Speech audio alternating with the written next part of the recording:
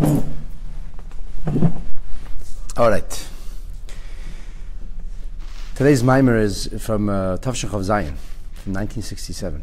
It's a Mamar from Parshas Tetzave, and there's a crossover to Purim, actually. Interesting crossover to the Megillah.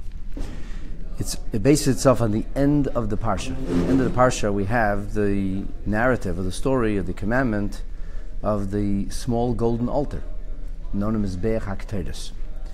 So the Mamar starts off with Asisa Mizbeach. You should make an altar. Miktar Kteres, that you're going to bring incense upon. The Amru Razal, our sages tell us this is both found in the Medrash Rabbah and Vayikra Rabbah, as well as in the Gemara in Yerushalmi, in the Talmud Yerushalmi and Maseches Chagiga. So the Gemara says, Miskater Bikteres Ein Ksivkan.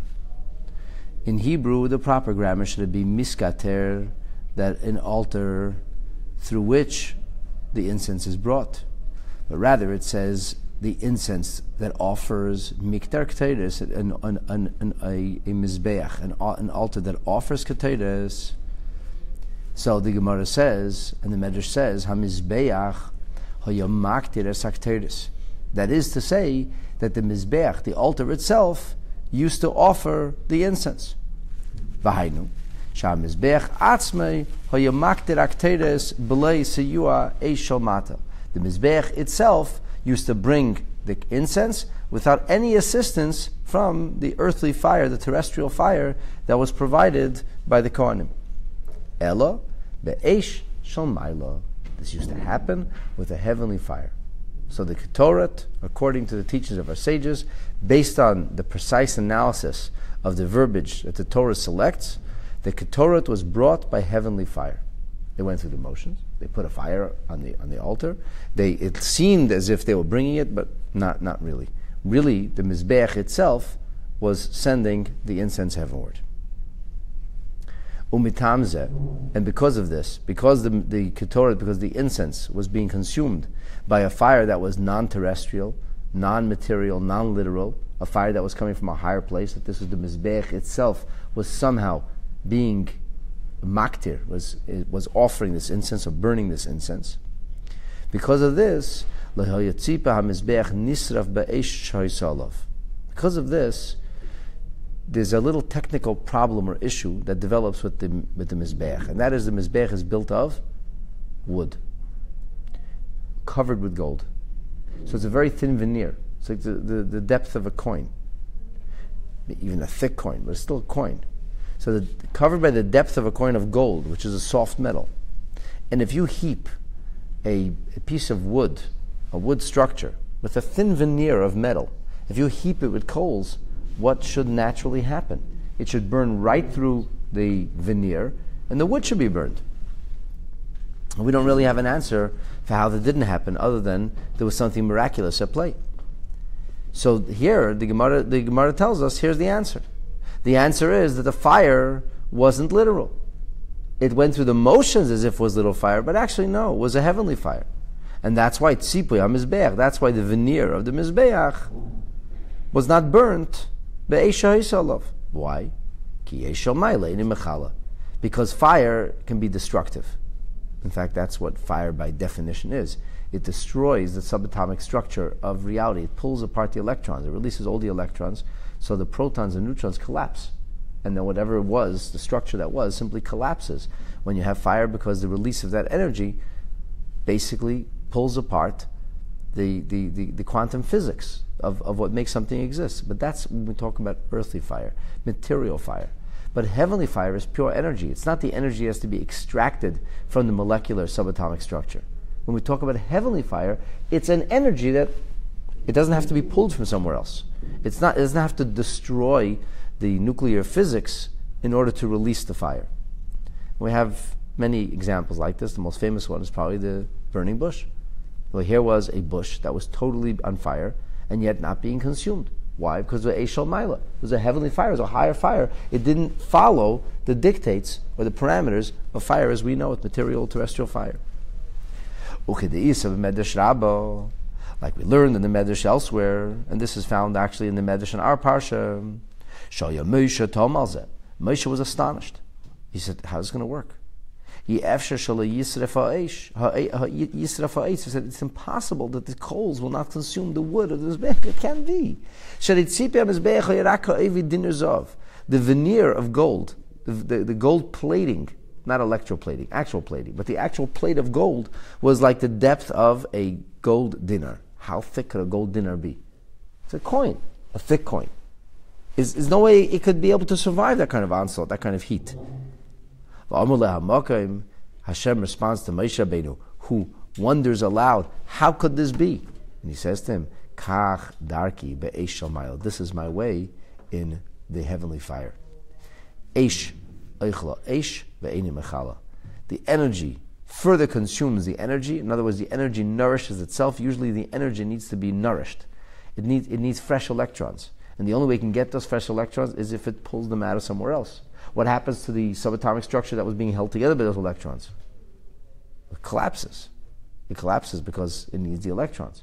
And the nature of fire is that fire elicits fire.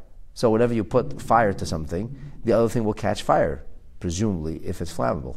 Meaning the electrons will be released and subatomic structure will collapse. However, did this heavenly fire give off heat? I don't know. I would presume that it did.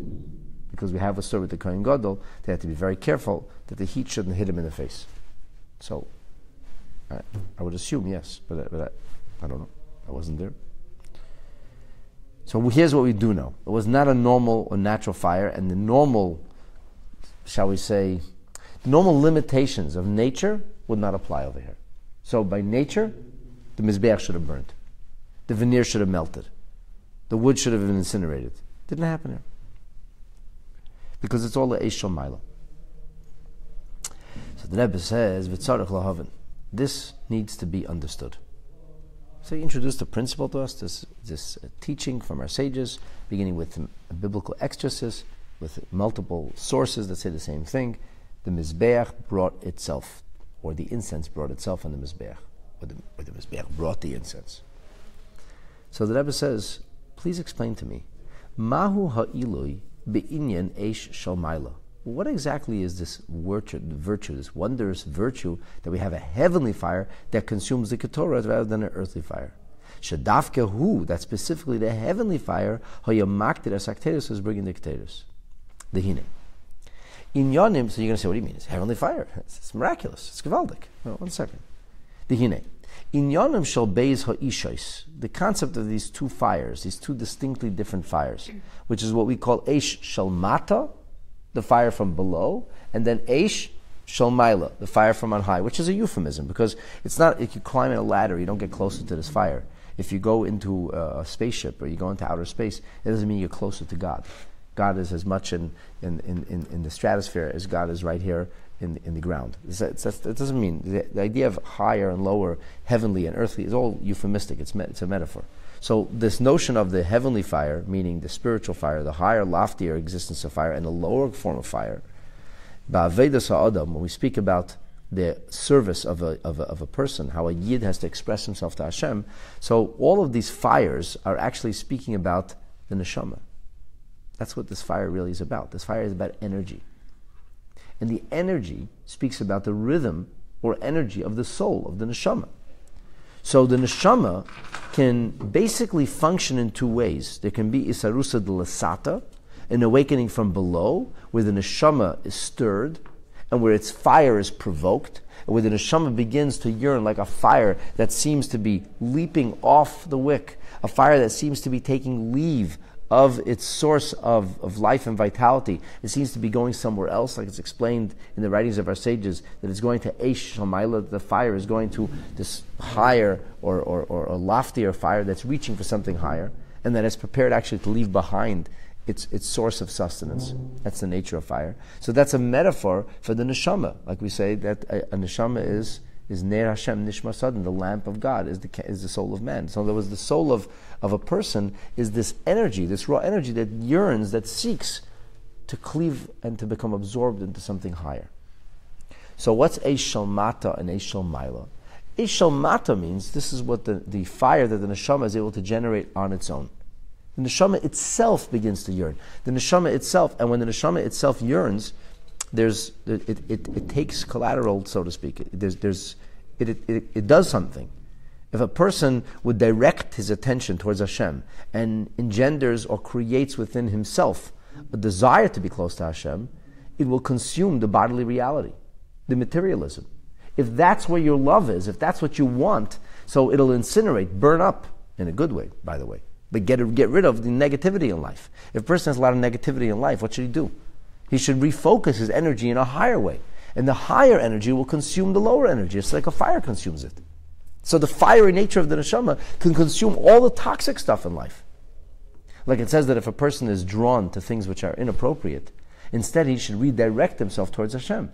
And what will happen? Then the passions and the fire and the fervor that he exists for lower, for material things, will now be elevated. It'll consume that fire. A person who has passion is not a bad person. A person who has passion has potential. You have to harness that potential. You have to use that fire for something higher. So Eishel Maila, in the terminology of Avodas Hashem, means Isarusa de Lasata, pardon me, Eishel Mata. And then there's Eishel Maila, then there's the heavenly fire. Heavenly fire is when you're really not tuned into the godly or divine spiritual reality. You're kind of caught up in your own things.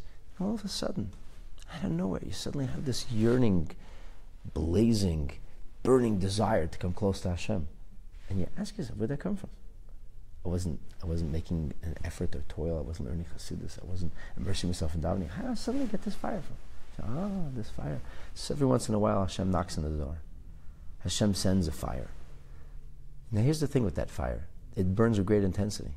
But you know what? That fire can also burn itself out very quickly.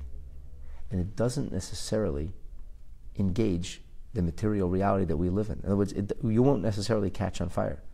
So a person who has Isarusa D'Le'ela, a heavenly fire, it's Eish Echla Eish. The energy consumes itself. But the energy does not necessarily pull the electrons out of the material, metaphoric subatomic structure. It doesn't turn you into a holier, better person. Because you're only on fire for as long as you're being fired. But the moment you're no longer being fired up, well, the fire is gone. So Isarusa D'Le'ela is wondrous. It's a rapturous fire, but it's a rapturous fire that doesn't affect internal change. It doesn't make us a different person. Whereas Isarusa Lasata, because it's the byproduct, the awakening from below is engendered and resulted and created of our efforts, it does change us as people. We're different because we burn up with this fire, because we created this fire from in the inside, and that's Isarusa Lasata. So this is really the two levels of fire. So what's the question then? The question now is so obvious. Avodas Hashem, service to God, is all about what? Us getting lucky? Us tripping into a higher reality by mistake, not even knowing how we got there? Is that what Avodas Hashem is about? Like God sent us here for a mission. What was the purpose? To just be here like a clueless monkey, and all of a sudden, boom, you got this fire, you got this excitement and fervor and passion, and it burned for a little while and then just went back to whatever you're doing? Is that the purpose? Or is the purpose that we should change ourselves, that we should work with ourselves, that we should overcome the minutia, the niggling details, the anxiety, the stupidity, the folly of life, and redirect ourselves? We should serve Hashem. I think everybody around this table understands that it's all about us serving Hashem, not about Hashem utilizing us and we being clueless. So which fire does that? The lower fire or the higher fire? The lower fire. So why would the Katoret be consumed by a higher fire, which in the metaphor or in the parable translates into the idea of the neshama being fired from on high, when the whole idea is the neshama needs to be fired from below? If it's fired from on high, it doesn't do anything. It's nice, but you didn't get any credit. You didn't work at this. How did a president once say, you didn't build that. You didn't build that. It's not yours. It's not yours, you didn't build it. What are you so proud of? And that's the question. So the Aveda Sa'adam has to come, Isarusa Lasata. And Kol Iker Inyan HaMikdash, Mishkan and Mikdash. The whole idea of the Mishkan and Mikdash is a Hamshacha, Shabbat. It's an actualization of the godliness, which comes Al Yadei, by the hands of, or virtue of, Avedas Ha'adam. Your efforts. It's all about our efforts. Dafka, specifically, emphasis on that. K'meshakosov, like it says in the pasuk that speaks about this whole idea of Asuli Migdash. God says, make for me a Migdash. And what will I do when you make the Migdash? You do your part. V'shachanti b'seicham, I will dwell amongst them. Why does God dwell amongst us? God made himself a Mikdash? No, we made a Mikdash. You make a Mikdash, I'll dwell there. You build it, I'll come, said God. Not I'll build it and I'll come, and you just wonder what happened. You know those three people of the world is comprised of three people, they said. The people who watch it happen, the people who make it happen, the people who wonder what happened. So Isrus L'Eila could be the people who watch it happen, or even worse, the people who wonder what happened. Ooh, God's presence amongst us. Gee, I wonder where that came from. That's nice. Here today, gone tomorrow. Is that what it's about? Or it's about, we have to make it happen. So the pasuk, the verse is very explicit. Va'asuli migdash. You make that migdash, then you'll have v'shachanti b'seicham. Hainu, in other words, shahashras, hashchina, that the dwelling, the presence of God amongst us, right? V'shachanti. God said, I will cause my presence to dwell. I will make my presence manifest. Nasis, it happens, al yedei zeh, or al yedei asiyas ha'adam dafka, specifically through the efforts of humankind. What people do. Va'asu. Emphasis on va'asu. Va'asu means asiyah. Asiyah means doing, making, crafting, building. You did it. You did it. So first of all, this is the whole Mishkan in general is a paradigm and it's the essence of you doing. That's how the scripture expresses it. Asuli migdash v'shachanti b'seicham. You make it, I will dwell there. Now let's move on. What happens in the Mikdash? We have the Aveda of offerings, karbanot. And that's Aveda Ikris b'Mikdash. That's a primary focus of the Beis HaMikdash. Harei in Yana, the whole essence of this Aveda is Aveda Shalomat Dafke. It's the Aveda that we have to do. It's about us performing the service, us making it happen. As the Friedrich Rebbe explains in the famous Mamar of Basel Lagani, of Mamar Hilula, like it says, Reach Nichoyach, Upinshur Azal, our sages tell us in the Teres Koyanim, and this is quoted by Rashi numerous times in his commentary in the Chumash. What is the essence of a korban? If you want to understand the core organic essence of what makes a korban tick, what makes it meaningful, it's very simple. Nachas ruach lefanai. God says it's pleasing for me. It gives me nachas. Why? What's so pleasing about this? Sha'omarti, I said, says God, v'nased etzayni, and my will was done, carried out.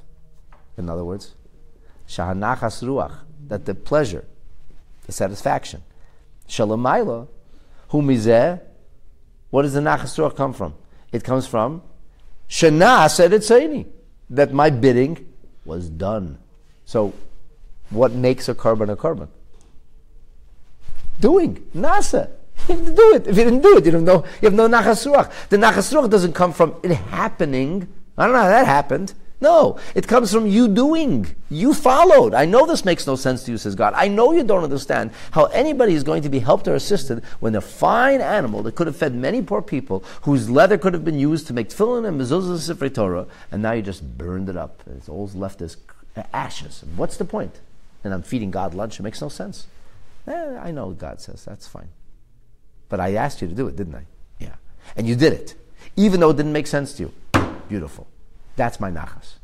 My nachas is when you do. Like we say in the Haftorah of the Shabbos, Toiv Shmoya Mizbach Toiv. It's not about the offering. It's about obedience. God wants obedience from us. You do what I said. So if God wants us to do what He said, what's the essence here? What's the emphasis on? Doing. We have a funny Maisa, a story over here with Katoras that brings itself. If the Katoras brings itself, for heaven's sake, and this is the whole point. It may explain why the Mizbeach didn't burn, but it doesn't explain the whole lesson of Katoras. It flies in the face of the whole thesis, the whole theory, the whole ideal of what Mishkan, Migdash, Korban, Katoras, of what all this represents. In Cain, any movement, it's not understood. Ma'ava ili, what's the virtue here? The Mikter Katoras. Shehu inyanei shalamayla. Well, the thing is like this. The Isa B'Zoyar, it says in the Zoyar in Chele Gimel, the following. Menorah, the menorah, right? The candelabra in the Beis HaMikdash. Sheva butzinin delay. That the 7 lamps of the menorah has 7 lamps, 6 branches and a central shaft. Each one is topped with a lamp, which is made of the very same block of gold, if it's made of gold. And those 7 lamps, Hu inyan, they are the metaphorical, spiritual idea which is articulated in terminology that's found in Megillas Esther. What does it say in Megillas Esther? Megillas Esther, it says, Sheva hana'ores hara'uyes lasas lo mi beis hamelech. So Esther was inducted into the palace, and she was not very happy about this. And Esther was given 7 maidens, 7 attendants. We learned this last time in the Gemara. Yes. 7 maidens, 7 attendants. On a literal level, the way the Gemara explains it, Esther was able to tell time and was able to keep Shabbos by virtue of the fact that she arranged these seven maidens to come at a certain time, like we learned in detail yesterday, right? The Shabbos one would arrive just as sundown on Shabbos, and then the Shabbos one didn't know what the Friday one did, and the Friday one didn't know what the Tuesday one did. So Esther was able to keep Shabbos, and that's how she got through. That's on a literal level. But everything in the Torah, in the Scripture, speaks to us on multiple levels. So there's the literal level, there's the way the story reads itself, and then there's the higher and more mystical, lofty, spiritual levels, and there's layers upon layers upon layers. And when we read the Megillah, it's like the furthest gap, because the story is so crass, it's so ordinary, and actually it all alludes to the highest spiritual truths. And you read the Zohar, it's pure spiritual truths. We don't hear about anything literal. We're reading 7 maidens, we're reading about 7 menorah lamps. And the Zohar says, Mitamon ve'elech, from there onward, v'asisa Mizbeach Miktar Teres. So we have the 7 young maidens that is fit to be given to her, and from there onward, then comes the Mizbeach. Now, of course, you read the Zohar straightforwardly, you're like, what is going on over here? This makes absolutely no sense. That's fine, you have to understand it. So the Rebbe explains, very straightforwardly, simply, Shazayin Neiris HaMenera, that the 7 Neiris, they represent Bechinas Sheva HaNairis, the 7 young maidens. That, says the Rebbe, is Bechinas Isarusa Dili'ela Shenimshaches Ayadei Isarusa Dilasata. That's an awakening from on high, which is engendered through an awakening from below. So we have this idea that the neshama reaches out to God. When the neshama reaches out to God, God responds in turn, in kind. So that's called Isarusa Dilasata, an awakening from below, that elicits an Isarusa Dilaela. So the Sheva Hana'ores, the 7 maidens, in the spiritual metaphor, Hara'uyes Lasala, which is fit for her, meaning is earned, which she deserved, meaning the neshama. Where does the neshama get these 7 maidens from, which represent a spiritual achievement? From Beis HaMelech, from the king's house. Who's HaMelech? HaMelech is God. So in other words, you read these verses that there are 7 maidens that was fit to be hers. What does it mean, fit to be hers? She earned it. She did something to get it. The neshama did something. The neshama earned these things. Sha'af shehim boyes bebeis HaMelech, even though they come from the king's house. So if it comes from the king's house, it's a gift from the king. Nonetheless, which is a Sarus Leila in spiritual terminology, represents an awakening from on high. God gave it to us. The king gave it to us. Nonetheless, it's fit to be hers. If it's fit to be hers, that means she must have done something to earn it. It's rightfully hers. If something is rightfully yours, it's not by accident. It's how is that rightfully mine? I won it fair and square in a lottery. Well, whatever. Okay. But somebody wants to say rightfully mine. I earned it. I made an effort. I toiled. I worked hard. It's rightfully mine. So you say these Sheva Na'ores Hara'uyes, these 7 maidens and what they represent are Ra'uyes Lasasla. It's rightfully hers. It belongs to the neshama. Why would it belong to the neshama? Because she earned it. That means the Yasurusa D'Ela, the awakening from on high, which is earned, meaning engendered, created by the Yasurusa D'Lasata. We reach out to God, and because we reached out to God, God in turn responds and reaches out to us. But the golden altar, that comes entirely from on high. Why? There is a certain level where no amount of our effort will ever be able to elicit a response. This is so deep, this is so profound, that it's beyond what we can accomplish. So this is what we can do, and we should do what we can do. And then there's a level of divinity which no effort on our behalf is going to engender or bring about this response. This comes only from on high. The thing is, the Mizbeach is the 2 altars. Mizbeach HaChitz in the outer altar. Mizbeach HaPnimi, the inner altar, but the one we're talking about now. In Yonim Ba'Avedas HaAdam, this represents in the Aved, in the service of a Yid, Chitzonius HaLev Upnimius HaLev, the outer rhythm, or the outer orbit of one's heart, or the inner essence, the quiddity of a heart. Like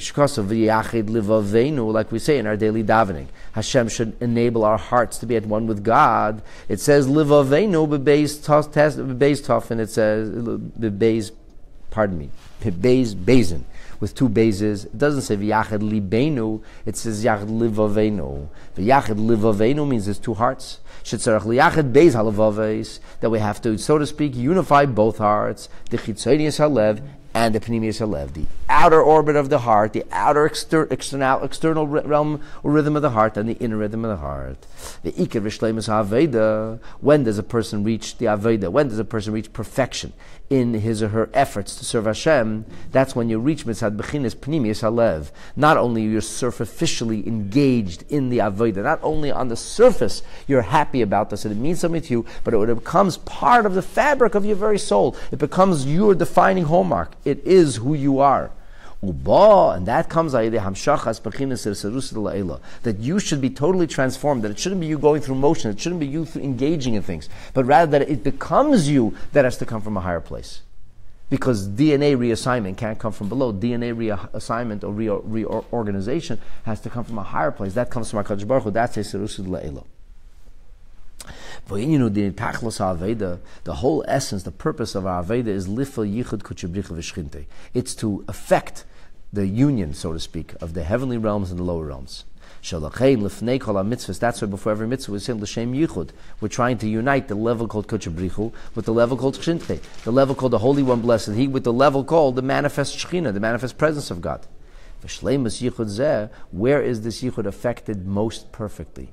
Where is this oneness? Where is this communion achieved in the most extraordinary, in the most wondrous fashion, most rapturous fashion? The answer is Pneumius Halev, the inner heart. If your heart can change, if you can be a different person, if you can be motivated by davening, not chocolate cake, if you can become excited about holiness, about doing somebody a favor, rather than about self-aggrandizement or profit, if that can really light your fire and excite you, then that means that's like we learned in Hayom Yom yesterday. It's a wondrous gift when a Yid has a delight in doing somebody else a favor, because that's counterintuitive. Intuitive is, I care about myself. Transcending self means I'll worry about somebody else. But what if about worrying about somebody else could actually become self? What if I actually delight in somebody else's success? And I'm happy about somebody else's achievement. And doing somebody a favor is not a burden or a pain in the neck, but a wondrous opportunity, a gift. So that means you have changed. And that is the ultimate purpose and goal. So what has the Rebbe said here in this Mamar? By the way, this Mamar goes on. We're not going to have time to move on. But this is just the first two chapters of the Mamar. What's the point here? The question was that this form of Aveda, this form of service called the fiery love of Hashem that's achieved through the Mizbeach Hazov seems to be happening by itself. If it's happening by itself, it's pointless. The whole other thing is we're supposed to do it. What's the answer to the Mamar? The answer is, when we do what we're able to do, when we exhaust our possibilities, then Hashem in turn responds to us. And that's what's going on here. So we do our part, which is the Aveda of the Mishkan. And when you do all the Aveda, all the offerings, everything as best as you can, then you reach the pinnacle, the climax, the apogee of serving Hashem, which is the Katoras. And the Katoras, if you will, brings itself. It's a heavenly fire. But ultimately, that heavenly fire is engendered through the earthly fire that we brought, because we reached out to God with a fire, and because our neshamas were burning up in intensity, in desire for Hashem. Ultimately, we were lit by a higher fire. And when we have that higher fire, then creation has reached its zenith, its perfection, its fruition in the world at large, and specifically within our own soul. Our own soul becomes transformed, and we are able to serve Hashem and come united and connected, bonded and one with HaKadosh Baruch Hu through the Katoras. We're not going to get it about here, but incidentally, Chassidus talks about the idea that the word Keter with a tes in Aramaic means knot. So Katoras is the Aveda of becoming knotted. Like it says, Reb Shimon Bar Yochai said in the last hour of his life, B'chad katira is katarna. I became knotted unto God. I became one with God. So the whole idea ultimately is becoming one with God, transcending creation, transcending independent existence, transcending me as separate from God, and reaching a level we are perfectly, seamlessly, wholly consumed and absorbed into godliness. And how does that happen? Not by itself. You just said it happens by itself. Yeah. It happens by itself after you do a lot of work. Try really hard. exhaust your possibilities like the 49 and 50th gate. You do everything you could, and then the katoras, or so to speak, the holy fire, the holy nature takes over. Anyway, we have to leave it here. Wish all of our listeners Shabbat Shalom, good Shabbos. Hashem should help us. We should merit to achieve this even in some small, tiny way, to light ourselves on fire, so to speak, to get our neshamas going, not just with our earthly fire, but with a heavenly fire. And then we'll be zeicha, hopefully we'll merit very speedily in our time to see the katoras, the menorah, and all the wonderful things in the third base of Mikdash. Memheira will be Amen. Amen. Shabbat Shalom.